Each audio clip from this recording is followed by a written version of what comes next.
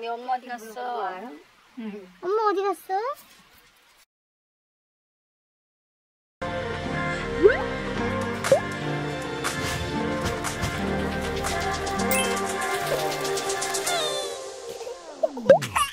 갔어. 하나. 네 엄마 어디 갔어? 응. 엄마 어디 갔어?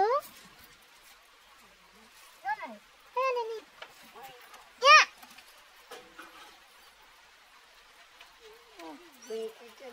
아이고 이거 안 놀고 뭐 큰일이네. 어디로 갔을까? 이리 가서 찾아봐. 야 지금 찾아봐. 아 방울이 묶어 놨어야 되는데. 아니 30분 전에도 묶었어. 내가 봤는데 4마리. 애비는 아니 방울이 넣고 새끼 4마리만 있더라고.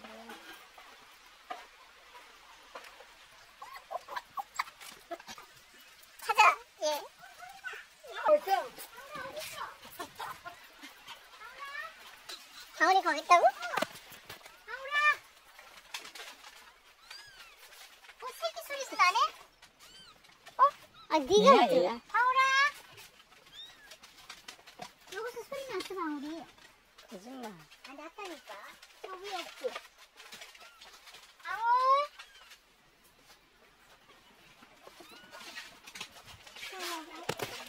어딨어? 거기 어디 갖다 놨어? 거기 어디 갖다 놨어? 이리 와. 나와. 무슨 게 먹나? 이리 와. 거기 있다. 아이고. 네. 이리 와. 어디 거기 갖다 놨어? 거기다 불에다 갖다 놨네. 어디 갖다 놨어? 아이고, 야, 거기다 갖다 놓으면 어떡해.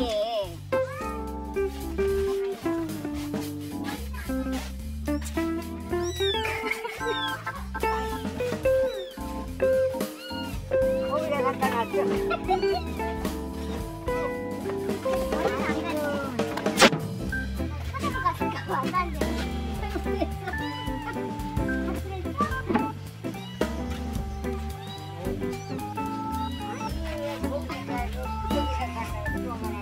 아니 내가 들었는데 양 소리가 나는 거야.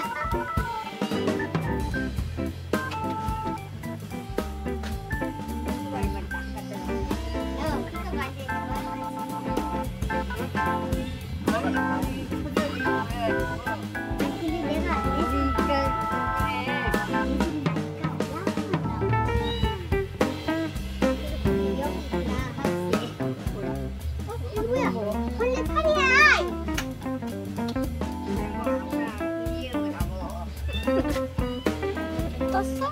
아직 안 떴어. 떴네. 떴다. 지금보다 더 떴네.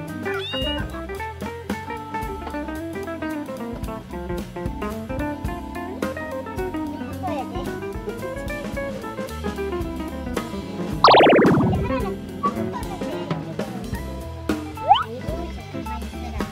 또 물고 간다. 응?